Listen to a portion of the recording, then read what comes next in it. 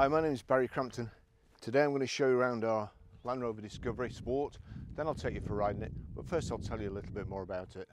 It's a 2-litre TD4 HSE black automatic four-wheel drive, 2016 on a 66 plate, has done 42,208 miles at this moment in time, one registered owner, fuel economy, urban 44.8 miles per gallon, extra urban 60.1 miles per gallon, and combined 53.3 miles per gallon. 0 to 60 time of 8.4 seconds, a top speed of 117 miles per hour out of a 4-cylinder 178 brake horsepower 16 valve engine. In my opinion, Henry Ford had it right. Any colour you want as long as it's black. Only other colour I think is Ferruccio Lamborghini's Verde Ithaca, but to be fair, this is growing on me. It's a really nice colour, especially in the sunshine like it is today, especially with the black roof and so on, and the privacy glass.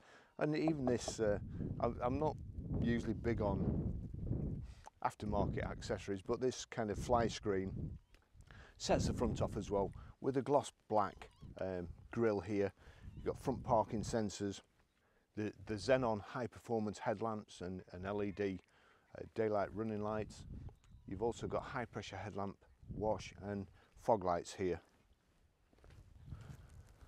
So we've got the piano black multi-spoke alloy wheels, orange calipers, the plastic wheel arch protector there.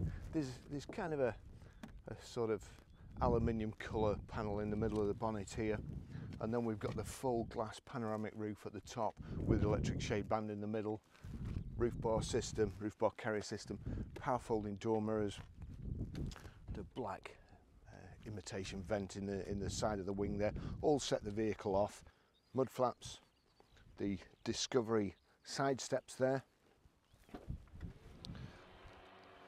So we've got power open, power close tailgate, works from the key or this little switch here. It's a 7-seater as well. I've got all my stuff in the back, so I can't get the back 2 seats up, but I'll try and remember to video them when I get back to the garage. Got a roller blind luggage cover back of the car, so reversing sensors in the back here. It's also got a detachable tow bar, which must have cost a fortune. That's in here, if I can get it out without breaking it. So that's that. Proper Land Rover one. And here we go. You've got 2 inertia reel seat belts. You just have to be careful of them when you're pulling this roller blind forward. And then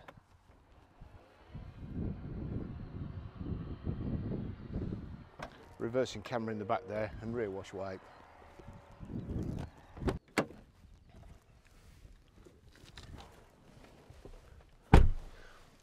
I'm not even going to attempt to get in the back, but it's absolutely lovely in here, as you'd expect one owner. Beautiful car, great colour combination. We've got here the rear centre armrest, 2 cup holders, little place to put your phone and oddments and so on. Black perforated leather, the rear Isofix child seat anchor points, magazine nets. Very, very nice. It's got Meridian speakers as well, so the sound system's fantastic. And also we've got this full glass panoramic roof here. Airbags in the B pillar, airbags in the C pillar, and airbags in the D pillar there for the back 2 passengers, if you have them. It's a really lovely car, great colour combination, as I've no doubt mentioned already.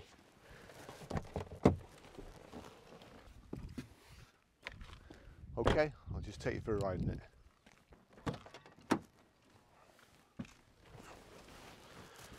So we've got keyless entry, keyless go, the Range Rover, Land Rover keys there.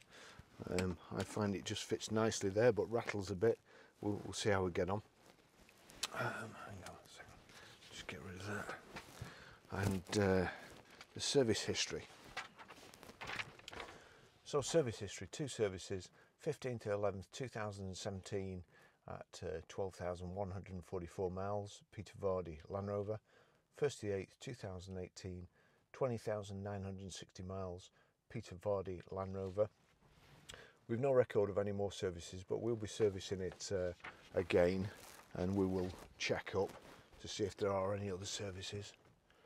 So there we go, keyless go, keyless start. We've got aircon, heated seats. It's also got 3-position memory seats, so we'll just do the memory seat roulette again. Quite a big car. That's position 1.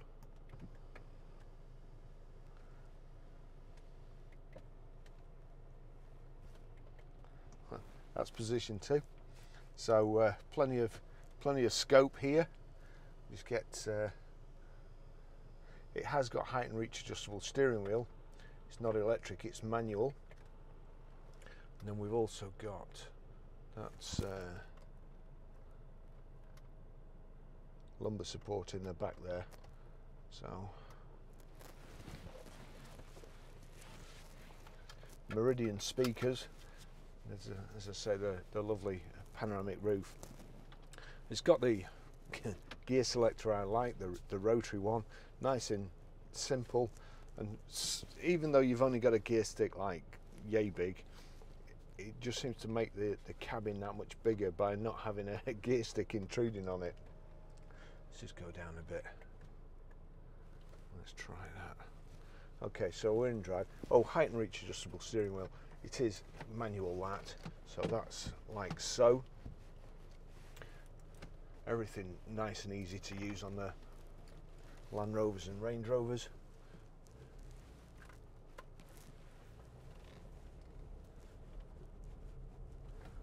Great suspension. This car park is quite bumpy. I just watched a camper van trying to get off, and he bottomed it out just coming over there.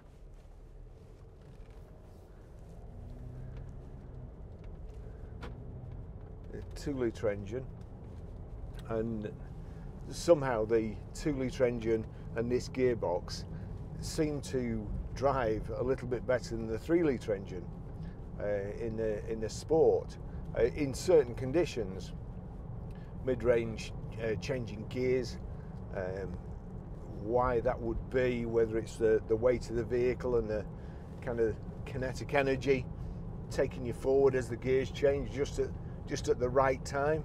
I'm just getting a feedback through the steering wheel there. It's got lane departure warning, and I was going over the white lines there without indicating, so it's giving me a little jolt through the steering wheel. Stupid accessory. Couple here with a dog. I saw them walking in the middle of the road before, and it's a bank holiday weekend, bank holiday Sunday today. It's absolutely beautiful. I got out early this morning about 6 o'clock to video this car, and there were already lunatics out on the road. I have to say the majority of the bikers are driving like they want to see tomorrow, but there's a couple just been up here. Oh, wow, were they going too fast. And also seen a good few Porsches, Ferrari this morning, 458 coming up here. A beautiful day for a drive, and this is a lovely road with lovely scenery.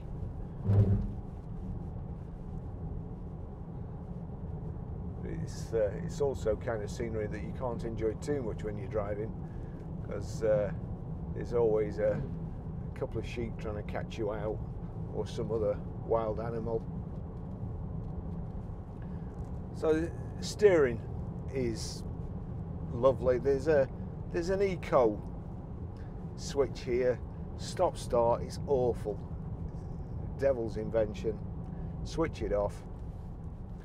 It'll wear all sorts of things out, and they'll cost you more to replace than the stop start. Saves you in petrol and the planet's resources.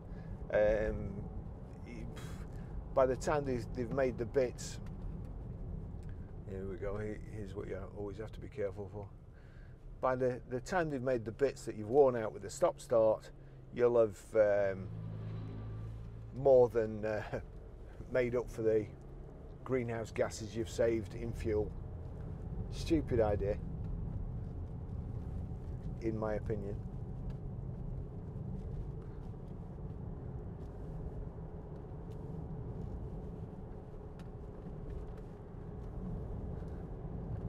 Suspension just right for the country and these roads.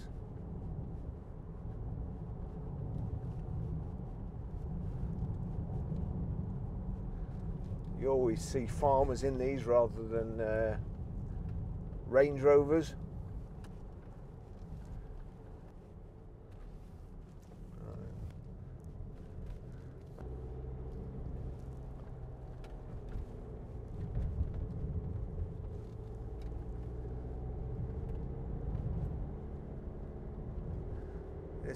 This engine very, very economical as well. I think it was the extra urban was 60 miles to the gallon. I mean, I'd take that all day in a car this size. In all honesty, I'd be happy with 40, and that's probably more like what you would get. But the seagulls and the sheep sharing food there.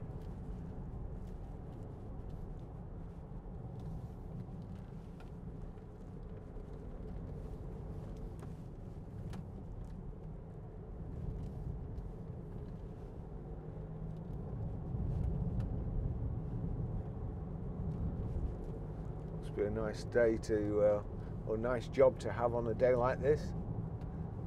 Sheepdog there. I see him up and down the road here when I'm filming.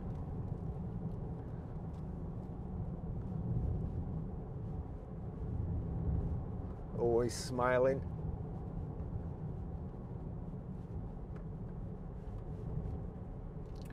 So we've got power folding door mirrors. I'll just try them in a second when we get around this tricky bit.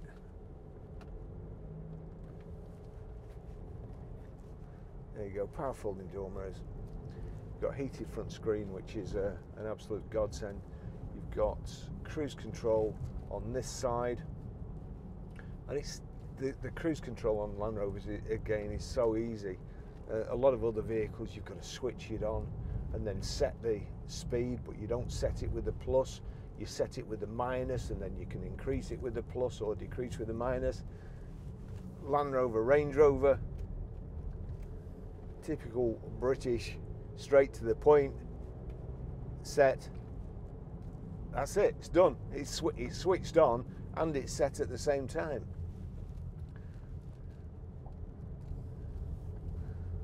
It's certainly not a good day for wildlife in the country today. Lots of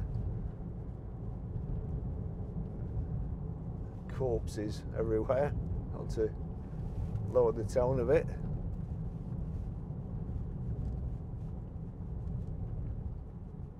Nice and quiet.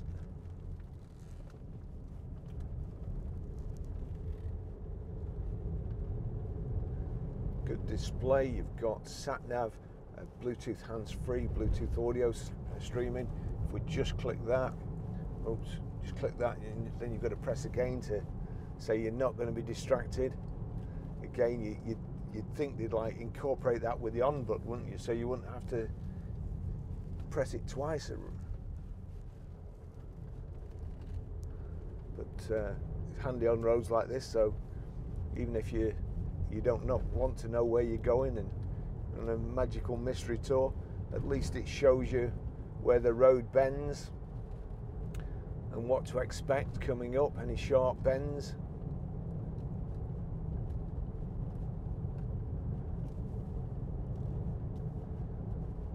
So the Meridian speakers, so the sound system is absolutely tremendous. Your heated seats here, and another thing I like to see, you don't have to look. It's like Braille. You feel over there, click the switch, 1, 2, 3, and of course it starts off on very, very high. Click it a couple of times and it knocks it back to 1. If you can stand position 3, there's something wrong with you. You've got asbestos pants or something. Knock that off. And then the heated screen's just next to it. all stuff you need. This is it's a lovely specification car. I really do like the colours. Saying that in the sunlight today, it looks absolutely fantastic. And I was considering last night, because I picked the car up from the garage last night so I could set off early today, this morning, and get it before the traffic. The M6 was chock-a-block yesterday, 3 lanes solid all the way, and that's how you get to this place from our garage. And I actually considered last night trying to come up here and get this car in the sunset with the orange sunset behind it. And then I thought, nah, I'll watch the Sweeney instead.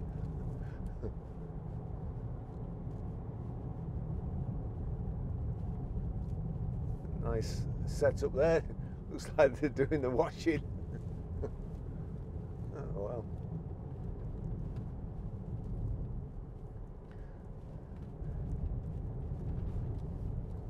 Burger van will be having an early start today. Lots of campers out. Why not?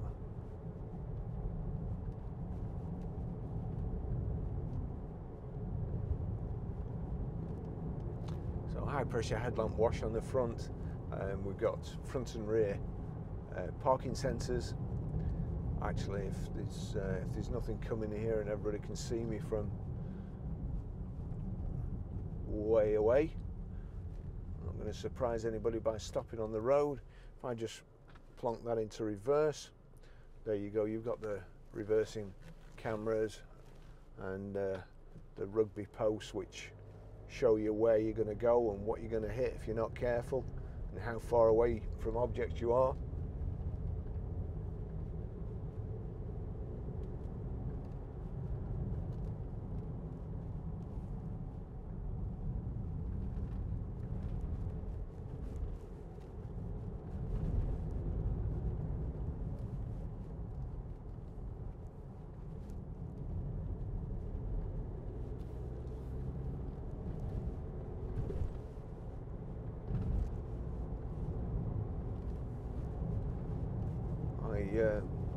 I quite fancy trying a Range Rover with this engine in, because the fuel economy on that is pretty good. Whether or not that would just be pushing this engine a little bit too far, I don't know.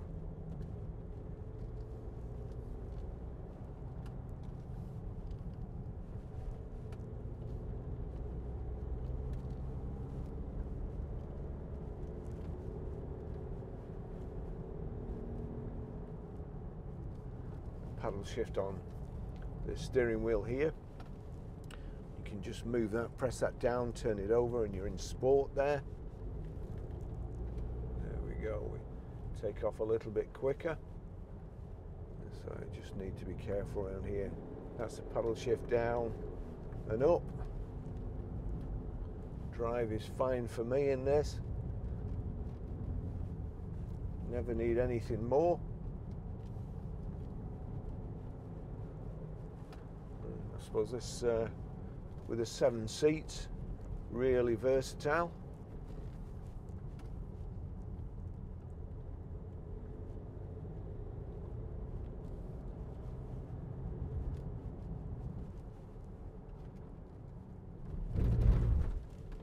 Not much of a boot when you've got the 7 seats up. You certainly wouldn't have enough luggage space for 7 people if you were going away. You'd have to resort to a roof box, which it has got the roof bars on the top, but it would also, having a roof box on would spoil your view out to the top here.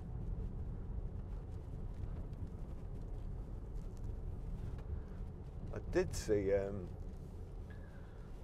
carrier system that goes on the tow bar, and it's like a platform with a box on the back, so that might be an option.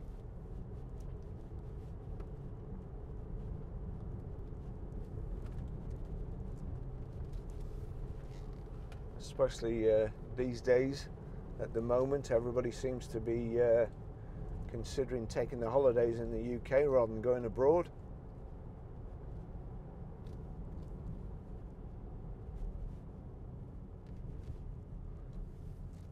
said that if there's 7 of you, I don't think you can afford to go.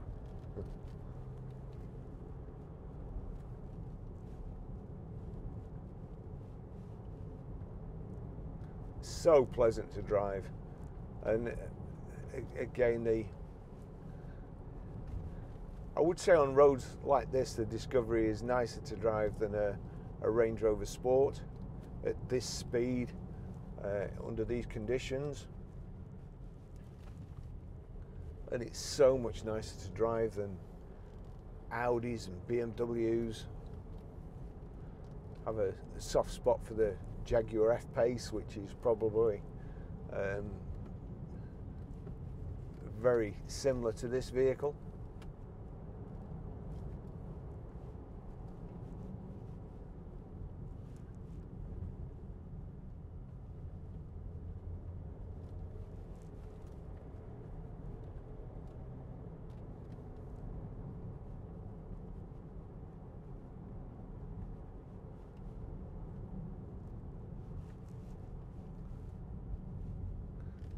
Power open, power closed tailgates as well, and the proper, ooh, is he on an old bike?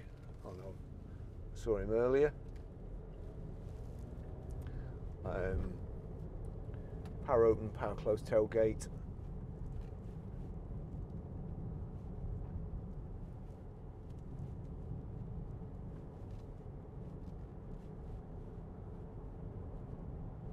Wow. It could be a, oh no, that's ice cream, it's okay. All set up ready for the bank holiday. Ice cream stall there and the burger van next to it.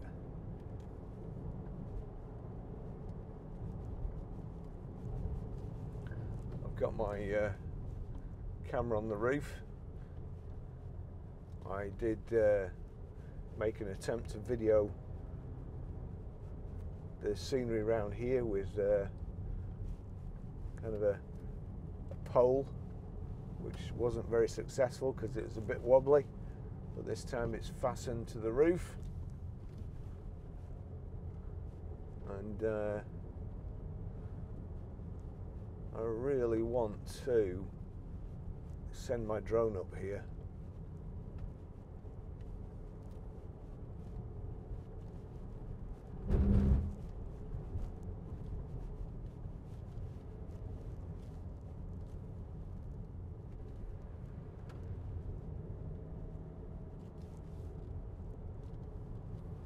So absolutely lovely car, low mileage, great colour scheme with the black leather.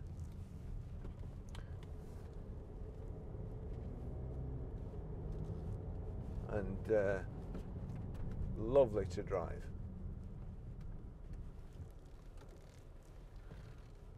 Yeah, I'll stuff all the siding on this mountain, but don't worry.